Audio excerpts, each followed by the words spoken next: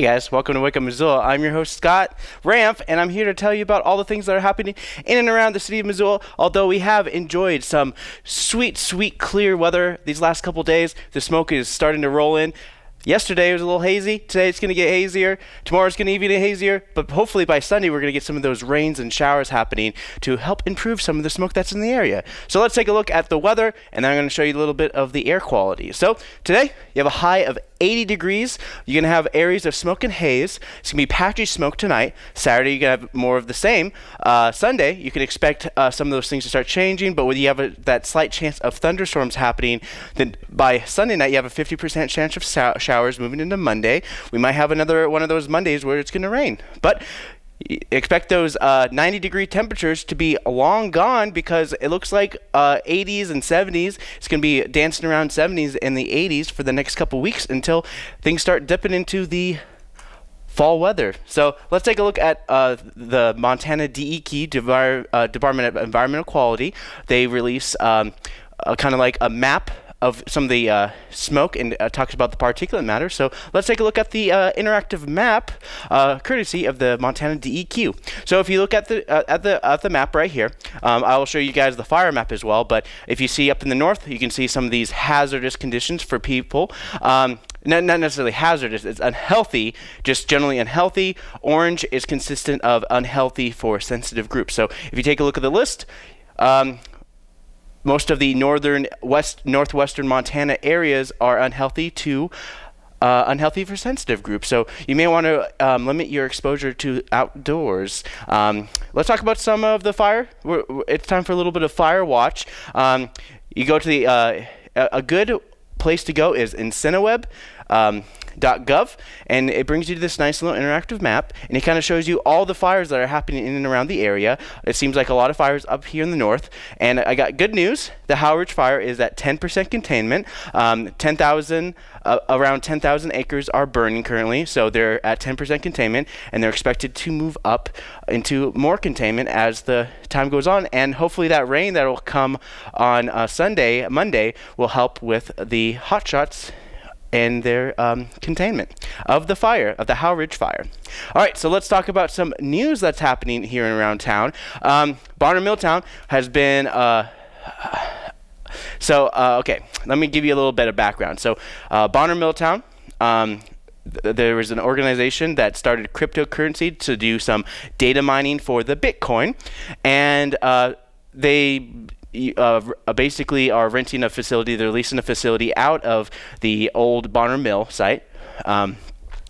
Unfortunately, the fans that provide the cooling mechanism for a lot of the servers and computers that they need to data mine cause a loud hum. So for the last year plus, people in the area, owners, Steve, let's see here, the owner of the site, and also working with a couple people from Project Spokane and Big Sky Acoustics, replaced the metal fans on the roof where it was producing most of the sound with a kind of like a graphite type fan, which they were able to reduce the sound for the residents. And many of the residents are in agreement that this is a lot better than it was a long time ago, but a lot of them consider this basically a neighbor with a air conditioning fan going all night. So that's quite a big improvement based on the loud hum that Bonner residents were used to just last year. In state news, don't mess with the bison. Oregon man gets 130 days in prison for harassing a bison on the Yellowstone National Park. The man, who was caught on video following and baiting a bison to charge him pleaded guilty to misconduct in 2 national parks. So don't mess with the bison, because even if you don't get hurt from the bison, that doesn't mean you can't get in trouble for messing with the wildlife in the national parks. In national news, here's something that has been the ultimate staring contest. China and U.S. are putting fresh tariffs on trade now. So last month, the U.S. leveled tariffs at $34 billion of Chinese imports, and after China retaliated in kind. Beijing described the escalating trans-Pacific antagonism as the largest trade war in economic history. The tariff stated that the intellectual property is being stolen from the U.S. and used to make money in China. Late last month, President Trump, he is ready ready to go to 500, which is basically to put a tariff on $500 billion worth of goods, which is basically all the export money that comes from China. So some U.S. manufacturers have said that the business have already been affected by tariffs on products such as steel and aluminum, and consumers may start to feel more of a pinch if companies pass along those costs. All right, so trade negotiations are coming up, but both U.S. and Chinese officials think that it won't really go anywhere. So that's kind of what's happening in and around the news. So let's kick things off with a couple new programs that are going to be airing on MCAT. So here, the City Band is going to be starting up on airing on MCAT channel 189, so you can always look up the City Band. We're going to kick things off with a bunch of music for your Friday's episode, and then when I come back, I'm going to talk about a couple movies that are coming out. So stay with me.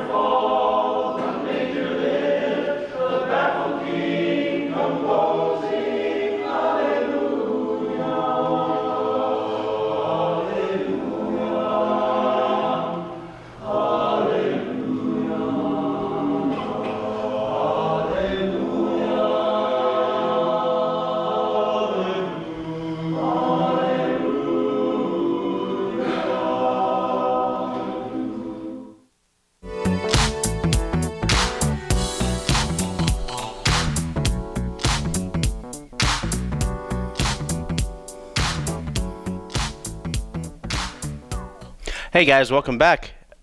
Let's talk about some movies that are coming out today, this weekend, and more. So it's kicking off with a little bit of Pre-Critic, where I judge a movie based on absolutely nothing at all. Maybe the title, maybe a little bit of the synopsis, but here we go. So I'm sure you probably heard all sorts of things happen about this. It's kind of like Sausage Party, but with puppets. Just like imagine a movie where just like, hey, what if we make something that's supposed to be for kids raunchy, right? But then you get this. You got a show called The Happy Time Murders, directed by Jim Henson's son. Comes an adult puppet movie. Basically, imagine Hot Fuzz minus the hot and double the fuzz, because they're puppets and the fuzz. That's a terrible joke. Anyways, the puppets are full of fuzz, like the material called fuzz.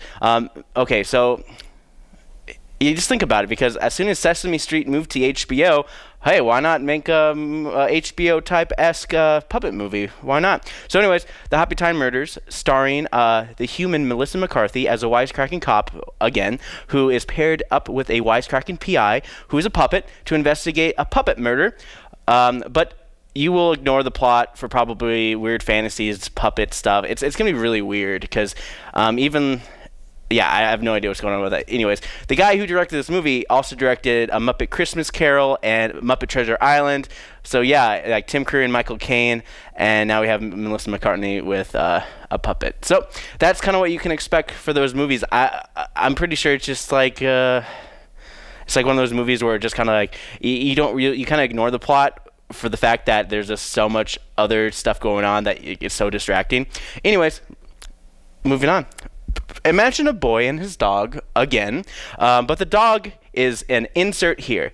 And Hollywood basically just says, why don't you just make it a robot? Because, Monster Truck has already done a monster, so why not do a robot? So basically, last week we had Alpha, which is the first dog, and this one is basically about the future of dog. So anyways, I already imagined how this movie is going to be. So with any robot, boy in his robot movie, there's always the government trying to steal the robot from the kid, but then the robot kind of sacrifices itself to save the kid or save humanity or something like that, and proving that the robot has more humanity than humans. So that's kind of what you can expect from this movie, because it happens all the time. Up next, we get yet another one of those popular movies where, hey, if you're staring at your phone anyways, you might as well just stare at this movie, because it's basically a guy FaceTiming throughout the whole entire movie, talking to people and finding out what happened to his missing daughter. And the movie's called Searching. It's one of those movies where it's just like one actor, you follow throughout the whole entire movie, and something happens, and then, I don't know, it's like a mystery movie. So, I don't know.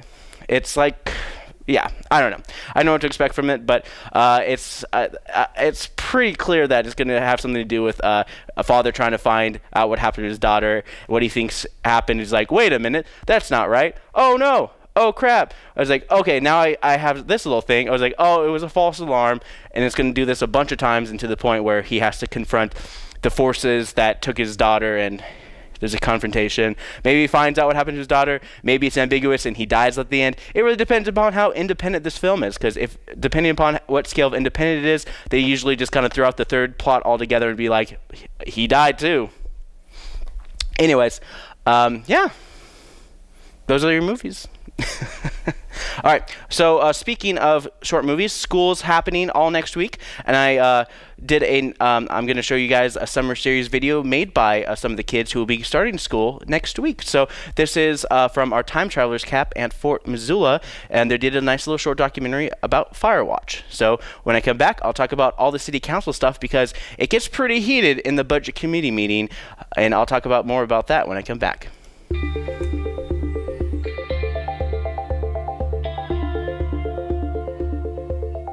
In 1983, Slide Rock Lookout was brought to Fort Missoula. Today, we look at what it was like to live in the tower and the hardships that came with it. We interview a fireman living in the tower to get a greater inside look. I'm up here almost the entire day.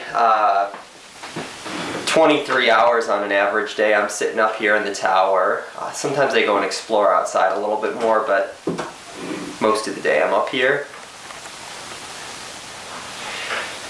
Daily routine up here is pretty standard. I wake up every morning right when the sun hits the windows. It's pretty bright up here.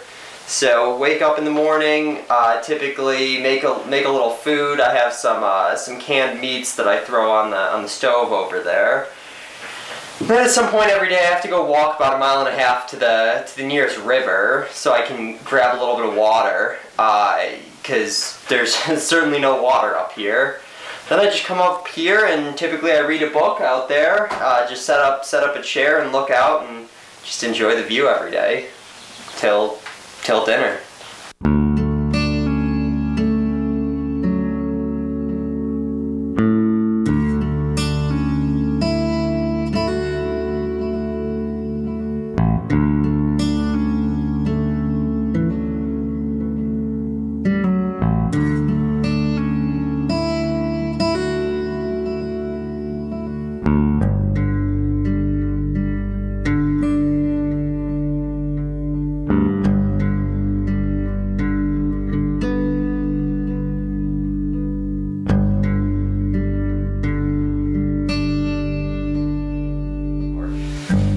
Gets pretty hot up here some days. It also gets pretty cold. We're on top of the mountains, so the highs are pretty high when the sun starts beating down. It's like a fishbowl in here.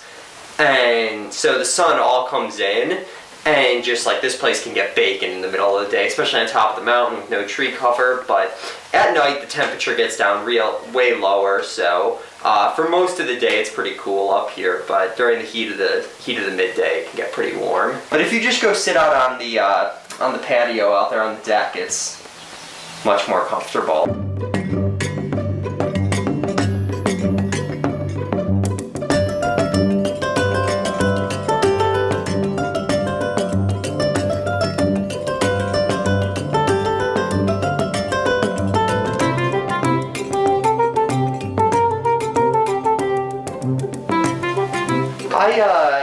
I'd say about 3 liters of water is what I get. It is really hard. I typically try and go down every day or at least every other day to get some water, because if you've never carried water in the woods, it isn't super easy. So I have to go get water about every day, every other day. If at the most 2 days is the longest I'll go without going to get some water, because it's heavier than you think it's going to be. So if I go down to the creek every day, then I don't have to carry too much up. But if I go much longer than 2 days, then I end up carrying a ton of water, and that's just challenging.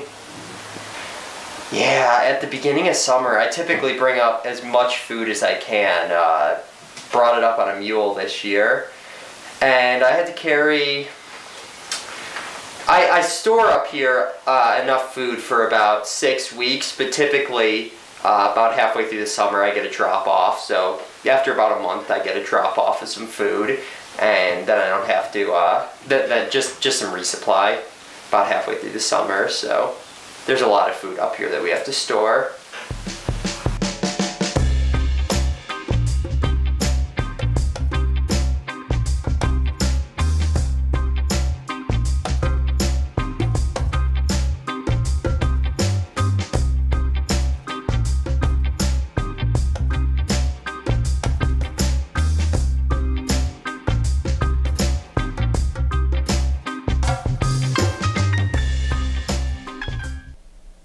Hey guys, welcome back. Let's talk about some city council. So we're kicking things off with a little bit of public safety and health, and they're talking about the IRC, which stands for the International Committee let me see. Sorry, it's the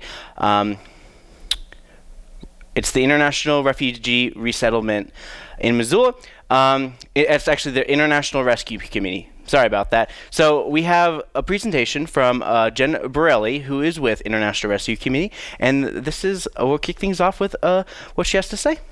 IRC is, as you know, the Refugee Resettlement Agency here in Missoula. We contract with the State Department to provide services for refugee families that are arriving here.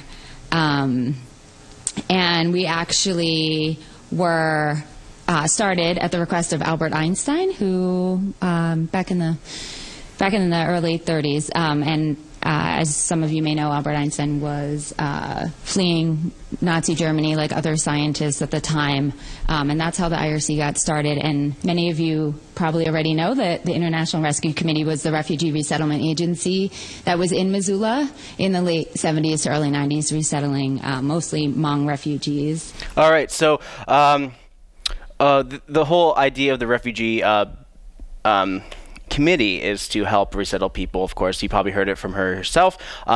Vietnam War happened, and a lot of the supporters of America was being targeted by their own countrymen in Vietnam. So America decided to say, hey, you can come here, and that's what happened. Back in the 70s, there was a lot of people coming in to Missoula, and that's when the Missoula chapter of the International Rescue Committee really started. But of course, you know, a little history trivia. Here's a little interesting little history because the International Rescue Committee is a nonprofit, and during the Nixon administration, a lot of nonprofits were created. The 501(c)(3) files and all that stuff was because through the Nixon administration. So Richard Nixon. 61 million people in the world have no home to go to currently. 21 million are refugees that have a place but to them it's not home. Of course, Jen Borelli gives an example how countries are struggling to help refugees. If we had to flee Montana and flee into Canada today, most of us would hope that things would become safe at home and we'd be able to return. So when that isn't an option, the second option is local integration into that country that folks are fleeing to. So for example, if you're an Eritrean that walked across the border into Ethiopia, in an ideal situation, Ethiopia would be able to absorb folks fleeing into their country and be able to allow hundreds of thousands of people to find jobs and work. But that, a lot of times, that's not possible. The majority of the countries in the world right now that are assisting refugees are countries that really don't have the infrastructure or economies to support tens or hundreds of thousands of refugees. So really the United States is taking a very tiny portion. As you know, this year the administration set the refugee ceiling at 45,000 refugees to enter the U.S. in fiscal year 18.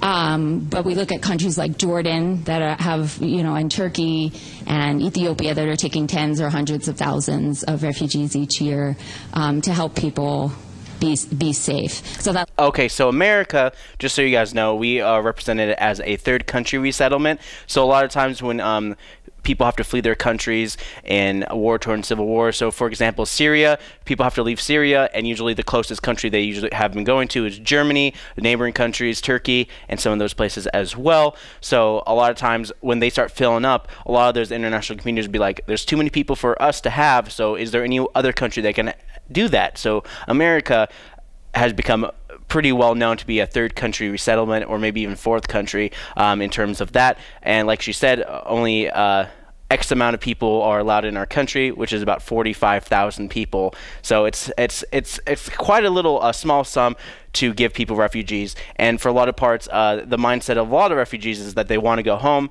but they just can't. Okay, so the U.S. is fighting a two-sided battle, and I will just kind of get the idea of, it's like we want to protect our borders, but at the same time,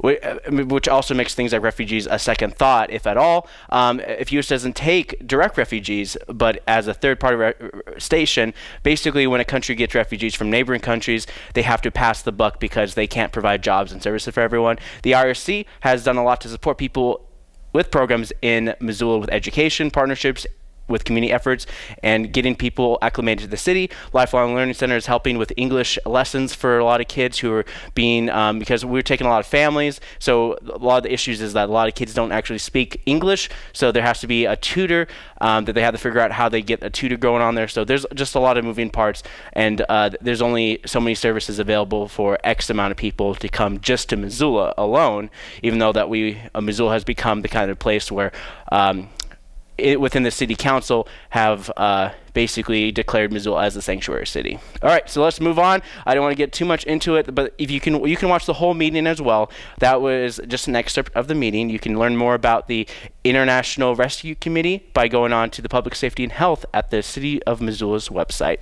Budget Committee meeting, that's the big thing that's happening. Mayor John Engen reflects on Tuesday's decision to reallocate MRA funds to the general fund. So this is what Mayor John Engen had to say. I think if you look at the long-term property tax increases over the course of the last 10 years, 3% is in the ballpark. Doesn't mean it's terrific. Again, if I had my druthers, we'd be lowering taxes. But the fact of the matter is that our circumstances don't match. Need and desire and responsibility and revenue don't align. And when they don't, we figure out ways to do that responsibly. This budget, I hope, does that. And MRA, through TIF, has been enormously helpful this cycle. My hope is that we don't have to do this again, because I actually agree with I shouldn't say actually, I do agree with Ms. Harp. TIF remittance is expensive money.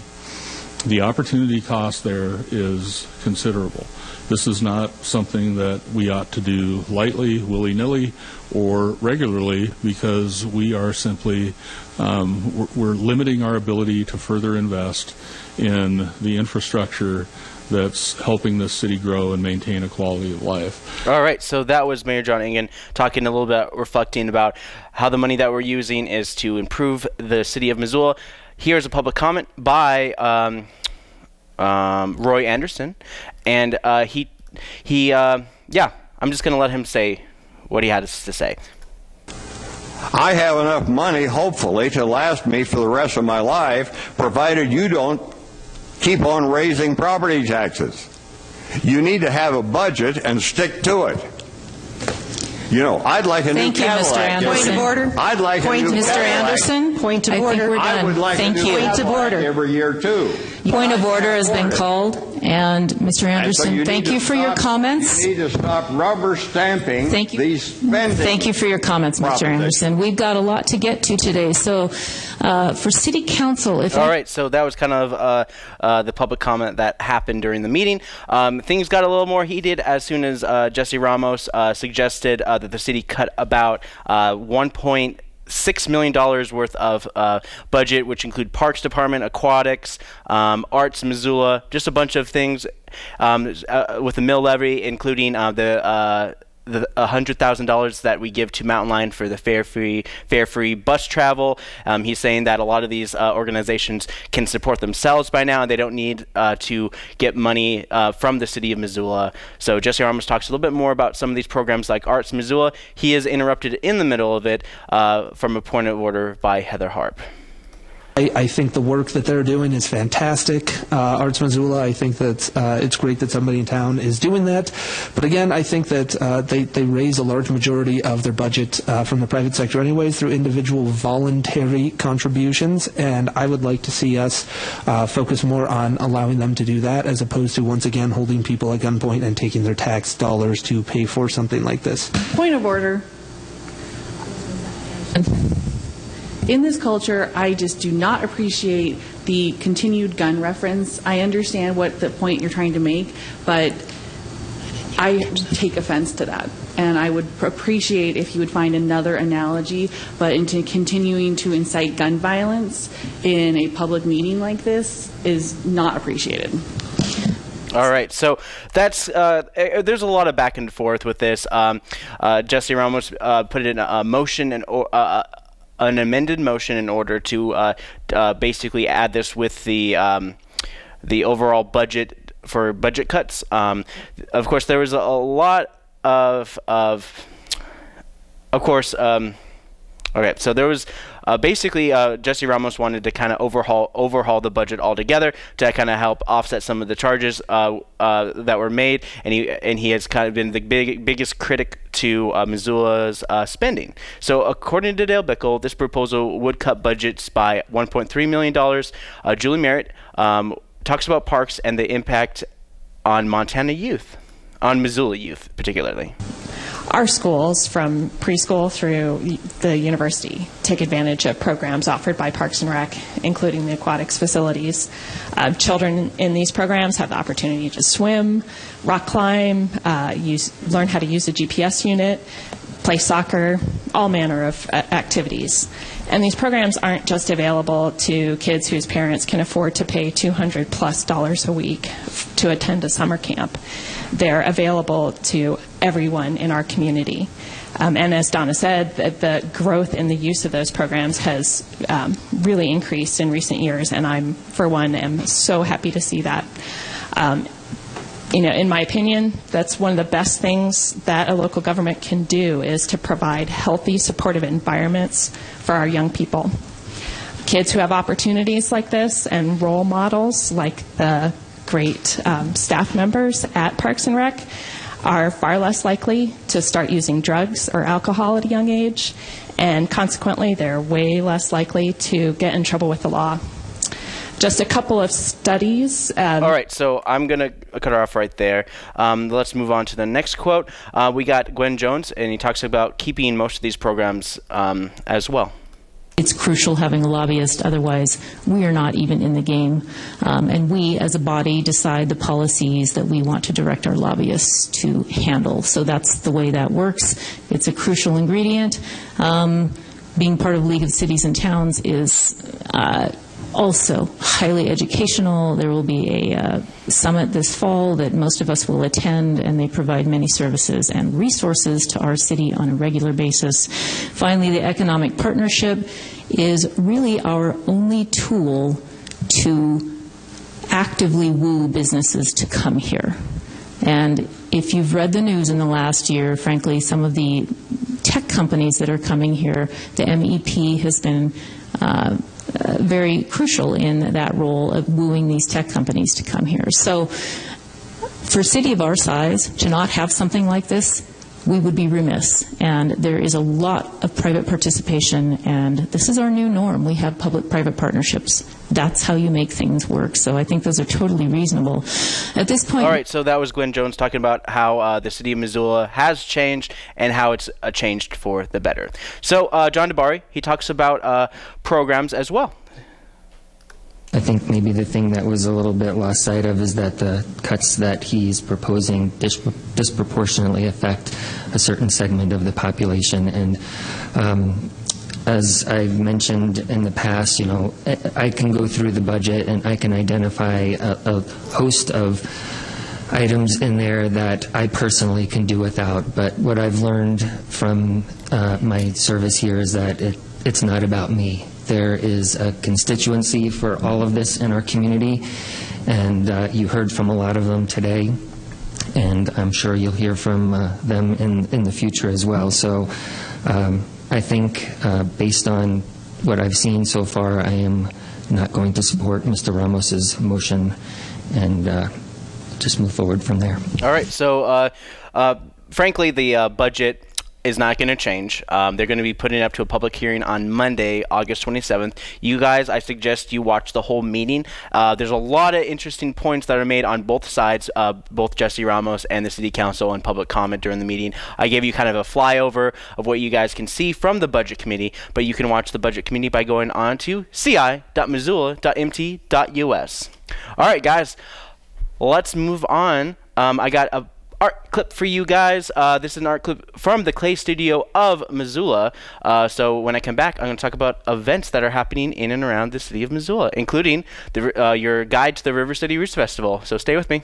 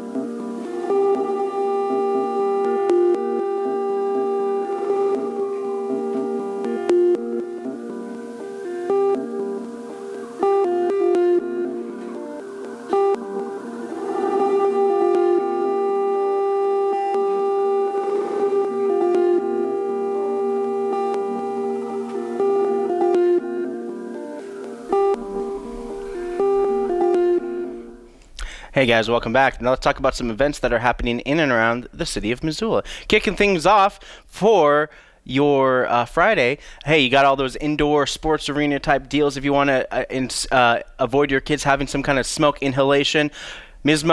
MISA, Missoula Indoor Sports Arena, and Roots Acro Sports Center is all the places to go for your kids this morning until about noon. They might have a couple afternoon things going on there as well, so you might want to check that out. Tiny Tales and Storytime at the Missoula Public Library. Hey, get your kids exposed to books. It's a free service that is provided for you and your kids, and it's a good way to get your kids to learn to read. Spectrum Discovery Center. Hey, if you are done with the books, starting at 11 a.m., Spectrum Discovery Center is doing a slime and oobleck, which is at the Spectrum Discovery Center off Toole Street. Kids Table at the library. Hey, if you want a free lunch for your kids, if you're 18 and under or you're with a group, you guys can get a free lunch at the Kids Table at the library. It goes and helps promote the Missoula the Missoula Food Bank. Sorry about that. The Missoula Public Library hosts Kids Table, which runs every weekday all the way until today. Today is the last day to do it, and offers kids and their caregivers a free lunch with an activity, and it goes from 11:30 a.m. to 1 p.m. in the library's large meeting room.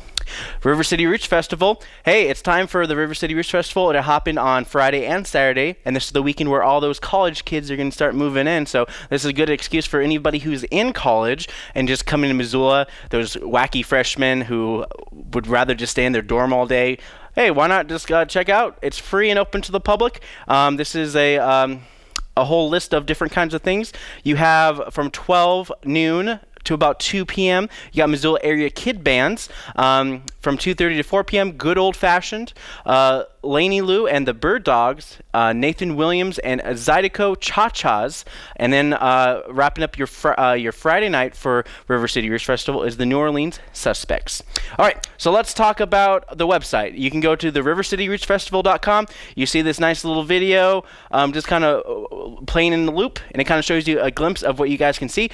Some places at Karis Park. It's going to be at the Hip Strip, which is on Ryman and Main Street, so Ryman and Main Street. You can't miss it. You just have to go downtown, listen for the loud music and noise, and you can just follow that all the way to the River City Roots Festival. It's free admission, but of course you got to pay to eat, pay for all the knickknacks if you want to buy anything, but for the most part, you don't have to pay to go to this event.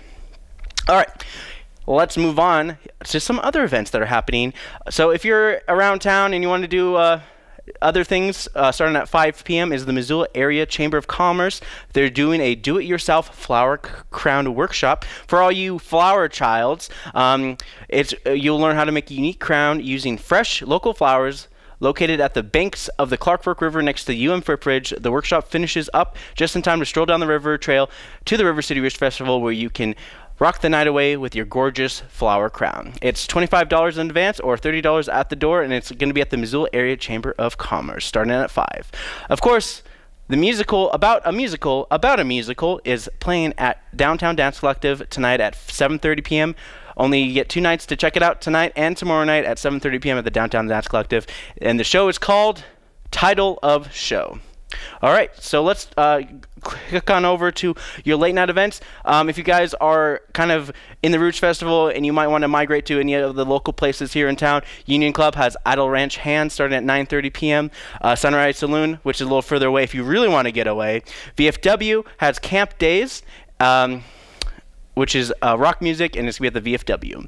And it's Camp Days is like a mixed bag of a bunch of musicians coming from out of town. So it's a nice way, and it's basically right behind the grandstand of the River City Roots Festival.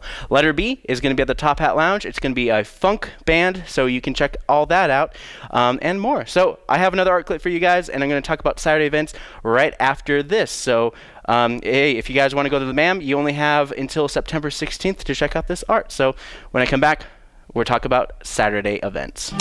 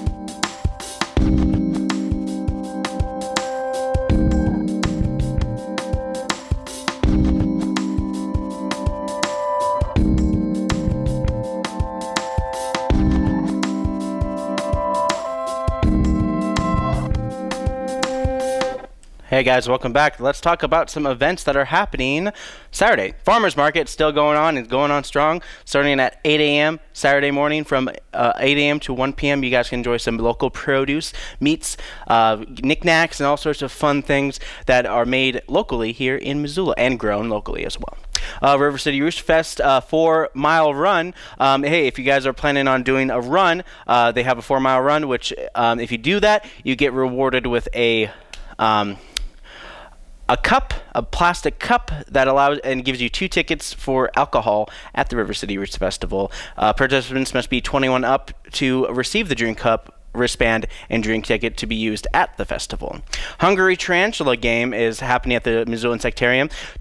Join the Missoula Insectarium to hunt down prey like a tarantula. They'll be learning all about these sit and wait predators and how they sense the world around them while we play an interactive game, great for all ages. And also, if you stick around a little bit longer at the Missoula Insectarium, they'll do a predator feeding where you get to see one of their insects or arthropods eat some insects, or arthropods, I don't know.